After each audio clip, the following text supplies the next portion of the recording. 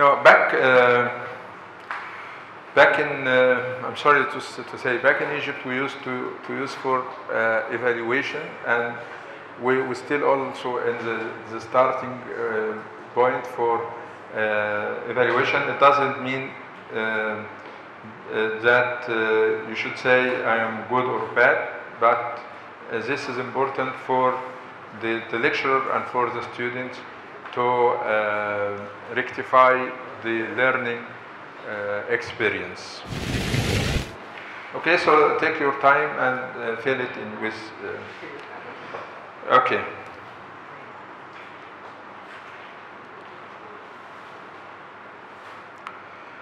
Today we are going to speak about the deep move out correction, but first I have to say that I'm not satisfied from yesterday lecture concerning the frequency wave number transformation, so that I will give a swift review again about the subject, and then we're going to, excuse me, please, if you want to comment, just tell me you want to say something.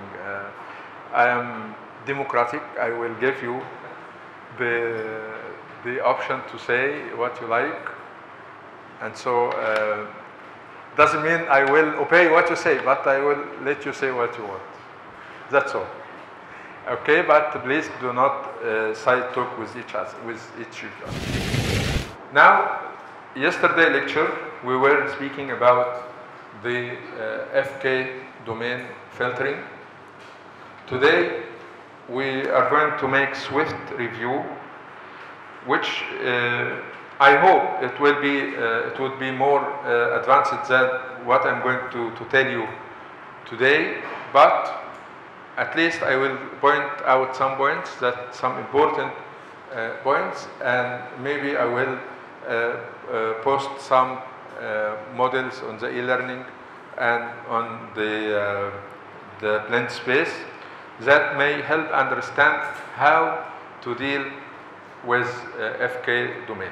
Because as we speak about from time frequency transform or frequency time transform, we can see the data in different way, and so we need to understand what different way means.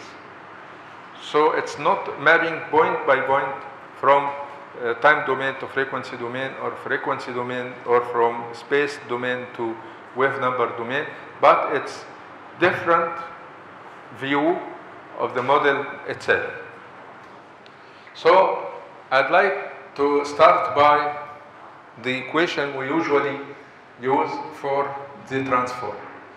This is the transformed elastic or seismic wave fields in terms of wave number and omega, where omega is the angular frequency and equal to pi f.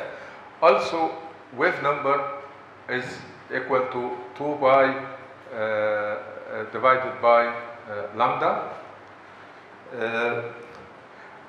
We have here double integration.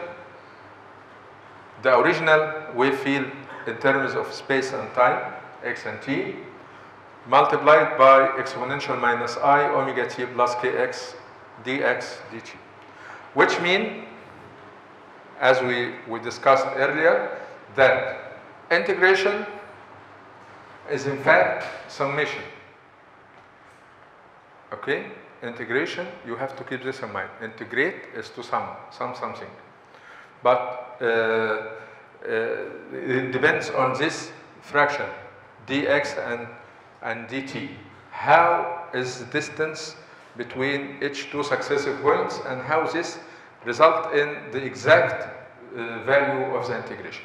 So what we are doing is we are summing the representation, the Fourier series for time for our field, and the Fourier series for space for our field, and then for certain value for k and omega, we map this volume. In our case, the velocity here becomes omega divided by k. So omega divided by k now is the velocity, or more specifically is the phase velocity. So what is the situation exactly here in our, we have two videos, because I'm assuming I gave you some information that needs to be corrected. So at least we can see this photo.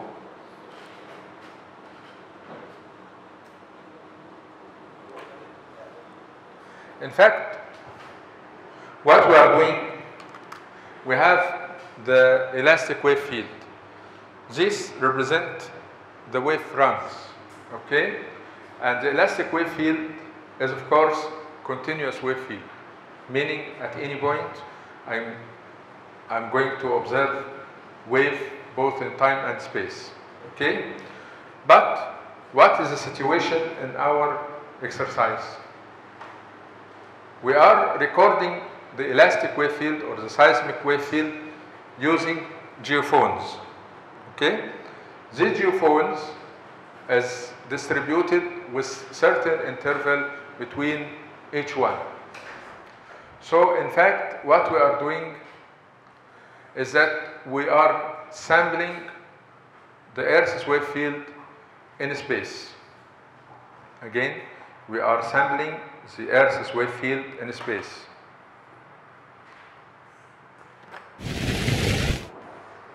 From a spatial point of view, these are our geophones.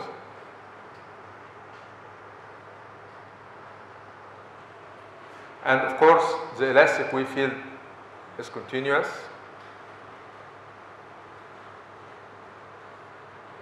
These are the wave front. So what I'm doing using the geophones is that I am sampling or digitizing the elastic wave field. Again, we are not measuring the true or the complete elastic wave field. Rather, we are measuring certain samples, both in space and time.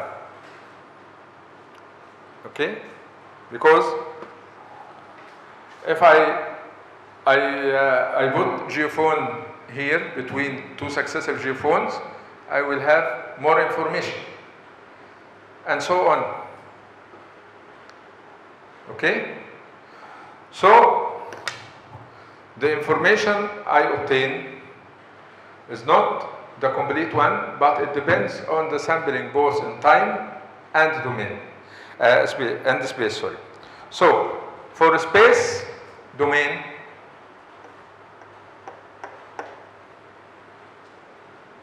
the features that I can distinguish depends on the wavelengths, because when we have the dimension of this object greater than the wavelengths, we expect to have difference in the wave field.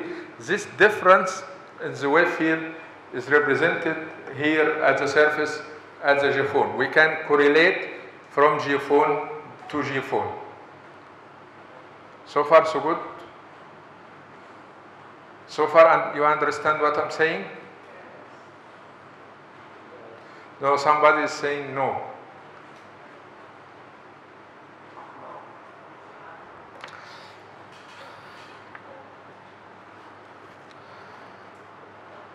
Now we are going to try to find an example that will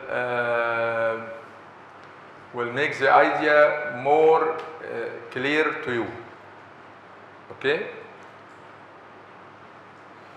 Suppose I have feature that sends energy in all direction in a spherical manner. Okay? And suppose that I am taking small fraction here,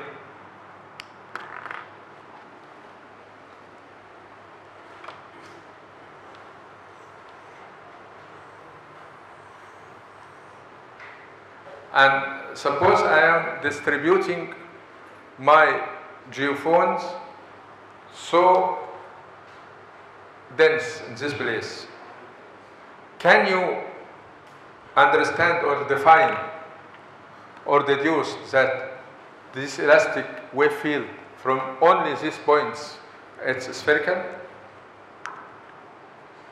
For you, it will look like plane, straight line or plane. Okay? Suppose we are making our sampling at greater distances.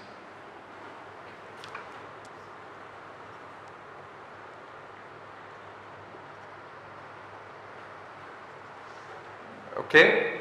Now we can say we can feel the spherical pattern. Okay? But if we have interaction in the source that the elastic wave field itself is not perfectly spherical, say have some sort of notch, something like here like that,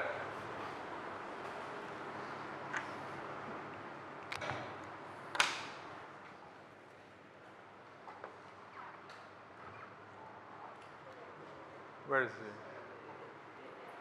the yes, something here. Suppose for certain reason we have change in the wave field for any reason in this manner. Can this distribution, the larger one, such effect? Can it feel this such effect? No. How come? How? Because it will not observe. It's not, there is no observation here.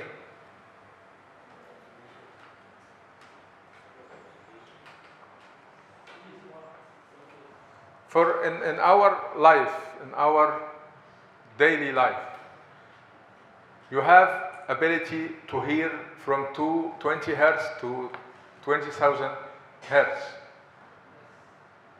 Voices below 20 hertz and above 20,000 hertz we cannot hear. Although there might be large or loud voices around us, but we don't hear. Why? Because the sampling. We are sampling in this region from 20 hertz to 20,000 hertz. Other bands are not. Also looking at some place. If you have, say, for example, if you have your FYP project and you have camera or the instrument you used for the clouds and so. So also all these instruments have a certain resolution pattern. So if the cloud is smaller than a certain dimension, it will not feel it. Okay? If the change in the cloud is so regional, we also with single station at USM, we will not feel such a change. So we will act in our window. Do you follow me now? So this a change in space is represented by the wave number. The wave number is representing such a change in space. Okay? So if we apply the FK domain for the TX domain, we can see the data in a way different than the time distance or the time space domain, which may help us to identify features that is not identifiable. For example, I can identify the dimensions, I can identify the velocities, and so on. So here the wave number equals 2 pi divided by L, where L here is a wavelength. And you understand that the wavelength is the distance between two successive points with the same phase on the wave train.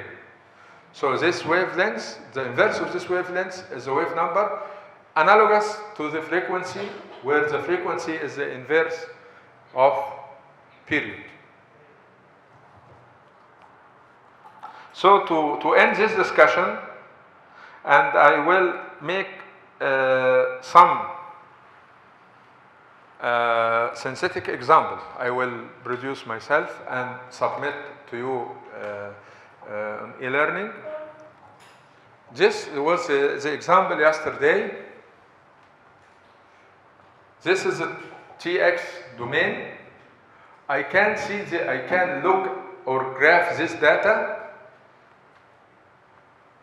in trace form, trace by trace, like the usual way we are normally do. Or I can sample the traces at certain time with distances to produce out the spatial feature of the wave itself. Okay? So, for example, if I am at, say, this is 200, I think this is 200 millisecond. If I'm doing sampling here, the feature will be something like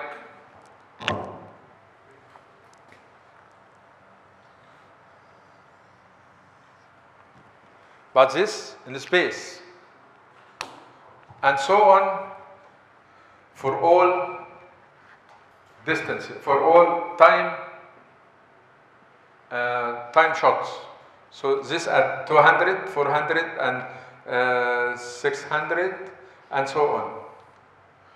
So if I'm using the relation and integrate or sum the amplitudes for both time and space for obtaining the wave number frequency domain, I will obtain something like that. This figure or this panel does not easily identify, is not easily identifiable. It needs some, Yvonne, okay.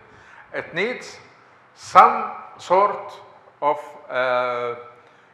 modeling and interpretation to define the values here, to define this is the ground roll, and this is the reflection, and this is some other noises we have. For this example we discussed yesterday, it is synthetic one. So as it is synthetic one, we know previously the various types of energy. So we can identify that this one is the reflection, and this one is the ground roll, and this one is other type of energies, might be refraction and diffraction and any other kind of energy. But we need to model, and we need to make iterative work to clearly identify each type of these energies we have.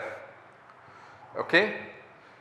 But why we say that this part is the reflection energy? Because the reflection energy, according to the situation here, it is the highest frequency, and the horizontal frequency due to the small angle, because, and take care of what we are saying, or to what we are understanding, or what we have from the record. We are speaking about small offset. So because we are working on a small offset, we have a small theta, small angle of intersection and angle of emergence. Angle of emergence we have very small with the perpendicular, which result in high horizontal velocity.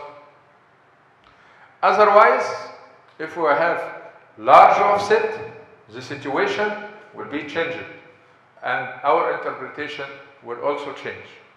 Okay?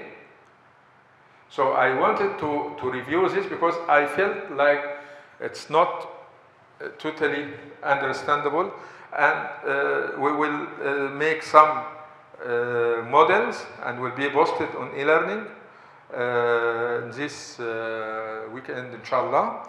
And I hope we will have discussion online about this. Also next week, I hope Tuesday will be good for us, but unfortunately we, no, not for unfortunately, because it's a holiday and you are happy for that, so it's okay for you. But for myself, I do want to give you more information. Okay, now we go to dip move out. Now we have another complication to the problem. We start by horizontal interface, homogeneous, and now we're returning back to the situation where we have dipping interface. The upper panel you see is the effect of the dipping interface. You can see that we have some problem. These problems are, first, the midpoints is no longer, the actual midpoint is no longer in the midway between the source and receiver. It's now moving up dip, and as you see, as the offset increase, the smearing or the movement is higher. Also that if we make NMO correction and we apply velocity, we will have corrected trace with no problem, other than that the velocity we will obtain is not the true velocity. It will be the apparent velocity. Why? Because of the component due to the dipping of interface. Okay? So when we apply the NMO correction for the same begather, this one in the panel, we assumed we are dealing with horizontal layers, giving rise to quasi-hyperbolic events. Quasi means not true, looking like hyperbolic, but not truly hyperbolic. This is the meaning of the word quasi.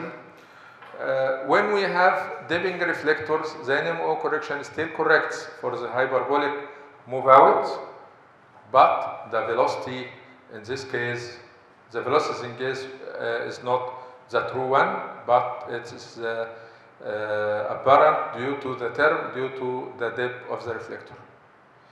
In order to obtain the true velocity, an extra term needed to be added, and an extra correction for the dip is called dip move out and abbreviated to DMO. So one may ask me, or may ask himself, if somebody asks himself, I hope so.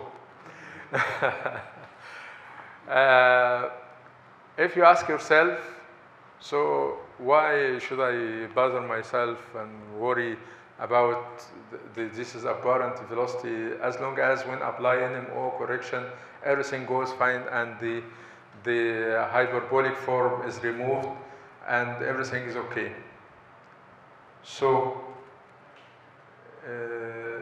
did anybody ask himself this question? Actually, no. Why?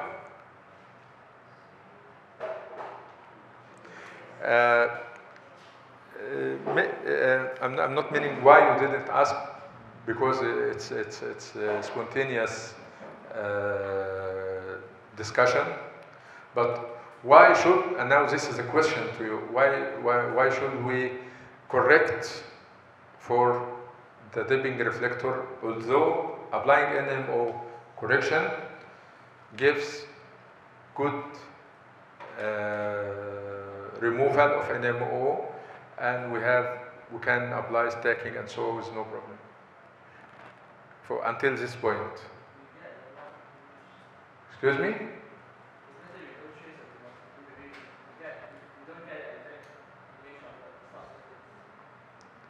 We don't get an exact image of the subsurface. Suppose we got an exact image.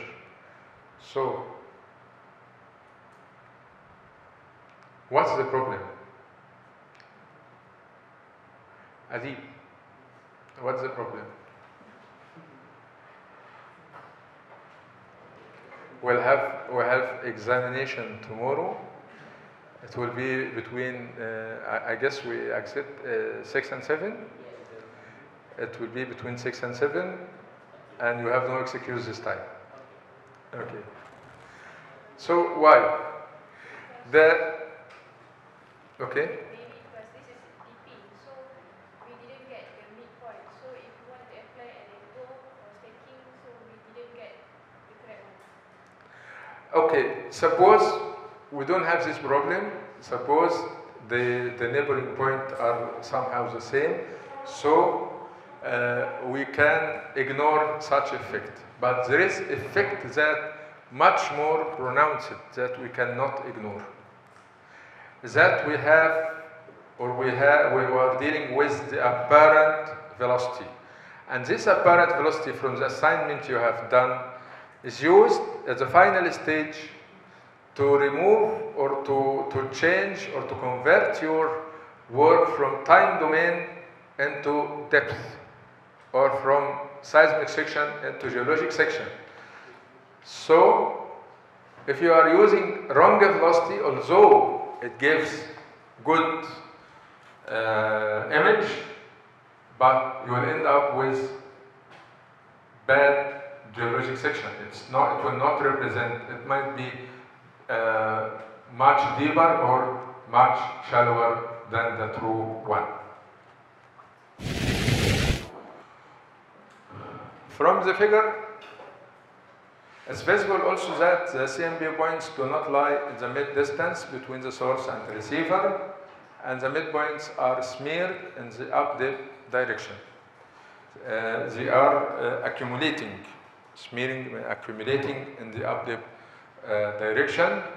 Our intention here is to find that extra term that corrects for the dipping of the reflector.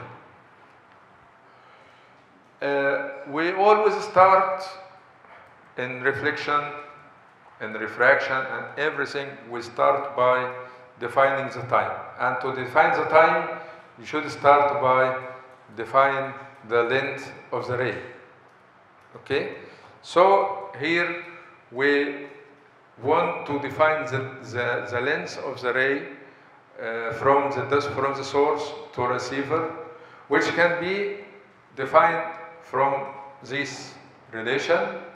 It is 2xh square, as xh square as the depth, as the midway, the mid distance between the source and the receiver, plus 2dr square, it's the depth, the vertical depth between the receiver and the reflector, minus 2xh times 2dr cosine pi over 2 plus alpha.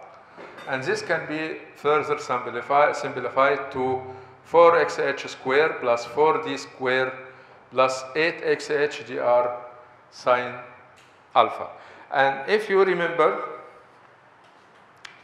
in geometry classes, even in the higher school or maybe preparatory school, this is the equation for obtaining length for non-Pythagorean triangle with non-normal angle. So if this is the, say, alpha, and I want to get the length from here to there, this one, it will be this line square, this side square plus this side square minus 2, the multiplication of this line or this side times this side cosine alpha. Okay? So this represent, excuse me? Okay.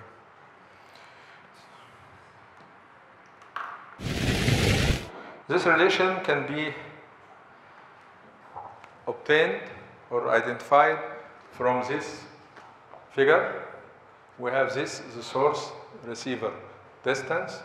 Here is the dr, the depth beneath the receiver, and here the point H is the midway. This is the common midpoint. Okay, and XH is half the distance between the source and the receiver.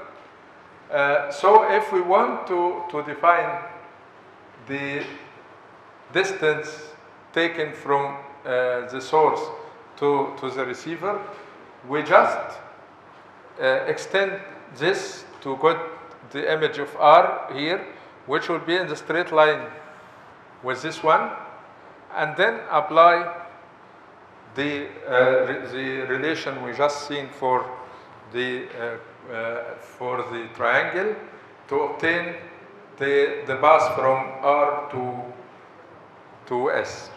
Now we're returning back.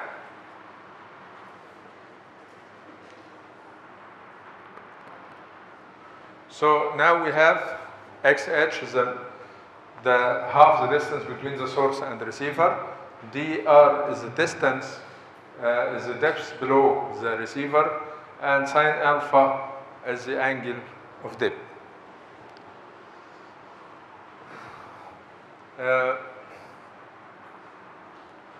In order to get rid of dr, because we are not interested in dr, but rather we are interested in dh, the depth below the midpoint itself.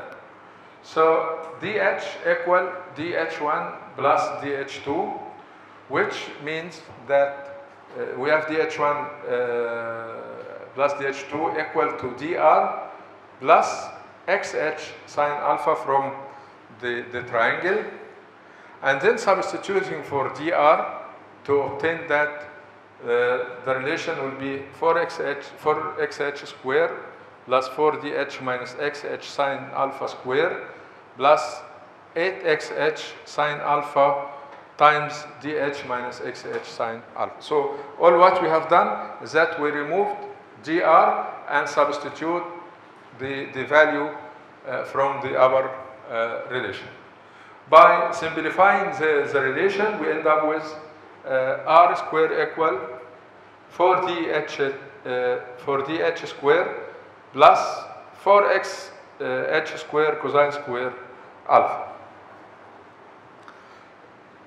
Okay, and this is obtained by the substituting 1 minus sine alpha by cosine alpha, 1 minus sine square alpha by cosine square alpha. So after defining the distance, we can estimate the time by dividing the distance by the velocity. So we have t, the travel time, equal r divided by the speed, the velocity, which equal square root t square th square plus 4x square h cosine square alpha divided by c square, where th itself is 2dh divided by c. The true velocity we have is related with the apparent velocity with a relation. Here we are speaking about yesterday, or previously we were speaking about horizontal velocity. Now we are speaking or discussing vertical velocity, so the dip velocity, the dipping velocity equals c cosine alpha. Here c dipping, the velocity due to dipping, can give good NMO correction, although that the velocity is not true.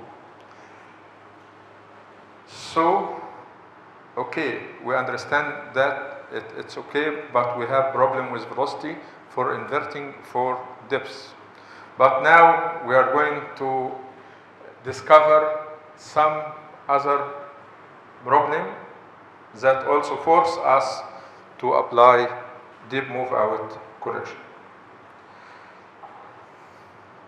So, if the situation is like the panel above, we have the reflector with varying depths. We have horizontal plane, and then we have dipping plane. Then the leftmost side, this is the representation. This is what happens when we have raw data. Then after applying the normal move out, and then finally after correcting for dip move out. This case is called conflicting dip, which means that at the same point we have two dip for the reflector. We have horizontal dipping, and we have horizontal plane, and we have dipping plane at the same point, and this is called conflicting dip. Every time when we deal with imaging the Earth's interior or the subsurface, we have to keep in our mind that we are dealing with geology. So, and that's what I guess we understand from the FYP work we have done, is that after certain point, after arriving to certain discovery, we have to ask ourselves, does or is this discovery, or are these discoveries are geologically meaningful? Is it logic from the geologic point of view or not? So if not, and this is the difference between human and computer, because computer generally cannot think in that manner. He will obey what you give him. So he will not consider, no. Although I have the minimum error, no, this model is not true. And is there any problem, one? Do you have any problem? Okay. So I will say, okay, no, I have to look for another model. So this feature is not geologically possible. It's not, from the geological point of view, possible to have something like that. So it's a problem and should be removed. To remove, we have to define certain parameter, certain other correction for the dipping, for the effect of dipping. And now the time for the correction will be t equal square root t square DMO plus 4xh square divided by c square, where TDMO equal the equation we have before, square root t square h minus 4x square h sine square alpha divided by c square. Finally, the correction applied for the NMO correction will be T1 equal TDMO times 1 minus x1 minus xh square divided by xh square all under square root. So, what is the flow chart to apply the dip move out correction? First, we apply NMO correction with the apparent velocity or the dip velocity we have. Then we sort the data to common offset gathers. Then we apply DMO. Then we sort the data back to CMB gather. And then we inverse NMO with velocities from the first NMO. We return back to the original case after removing the dip move out, and then apply NMO again with the true velocities. Again, we apply NMO with the apparent velocity. And then we sort the data to common offset gathers. And then we apply DMO. And then we sort the data back to CMB gather. We return it back to CMB gather. And then we inverse NMO means removing the original NMO correction we have made in the first step. And then afterwards we apply NMO now with the true velocities. Okay? This represents the model, an example for the dip move out. The upper panel represents the situation with conflicting dip before DMO correction, whereas in the lower panel, here we have the dip move out correction to some extent removed. Okay? Thank you, and if you have any question, I'll be happy. Okay?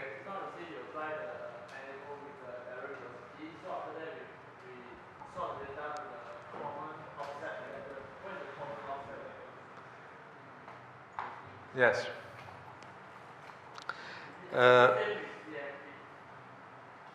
No, common offset is not the CMB. If you say common shot, it means from the same shot. If you see common midpoint, you are saying from the same point. So if you say common offset, so you are using the same offset. You are collecting from the same offsets.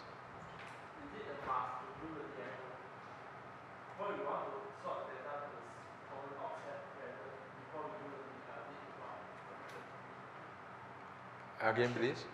Before we do a DMO, we must sort the data to the common offset standard. We must to apply the DMO correction. No, before we must sort the data to common offset standard. For what? For DMO. No, for NMO we use CMB gather, not the common offset gather. For NMO, we use common midpoint gather. Okay?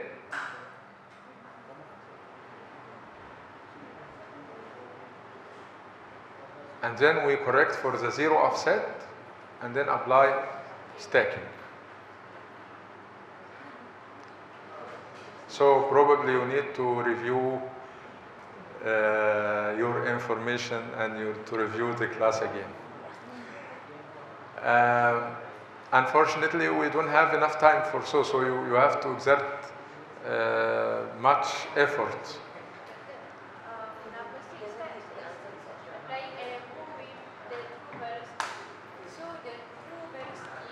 Yes? The one that we get from the DMO step. Yes. Okay.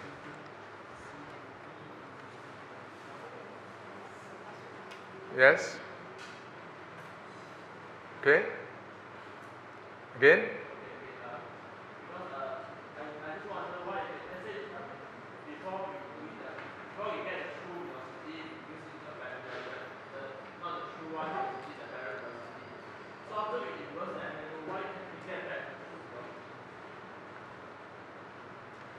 No. Let's start. We have, due to the dipping reflector, the effect will be in the time. Okay. So if we correct the effect of timing due to dipping, then applying normal move out will yield the true velocity. Again, now we have the traces, the original one, including both the slant or the normal move out plus the dipping move out. So if you remove the effect of dipping, okay, so you have only the normal move out effect left. So in this case, when you apply velocity after removing the dip move out, these velocities will be the true one. Okay, now I have two effects. So I removed one, which is a dipping, and the left is a normal move out. So now I correct for the normal move out to obtain the true velocity and to carry out stacking and so on. It's okay? I have error in time, or a change in time from the from the zero offset due to two factors. The normal move out, the moving away from the normal direction, and dipping. Applying velocity in this case will give me apparent velocity, although I have good stacking, good normal move out output away from the conflicting dip. So in this case, the velocity I obtain is not the true one. Why? Because it's not dependent only on the time of the moving away from the normal or normal move out. Okay? So removing the dip, I will have only the effect of normal move out. So applying the normal move out correction here will yield the true velocity. Okay, you got it, or you lost? Okay, are you lost, Ashraf? You lost. No, Ashraf, now you have, you won't say we speak about money. Okay? Say you want to buy something, but you don't know actually the value of this thing. But in your invoice, you realized you bought two things. Okay? One of these things is market, which here is the dip move out. If we define the normal move out, the dip move out, and deduct its value from what I've paid, so the rest will be the true value, the true price of the thing I purchased. Okay? So it's like you have effect of two and you want to eliminate one to get the other. So now we're eliminating the effect of dip move out to get the velocity, the true velocity for the normal move out. Okay?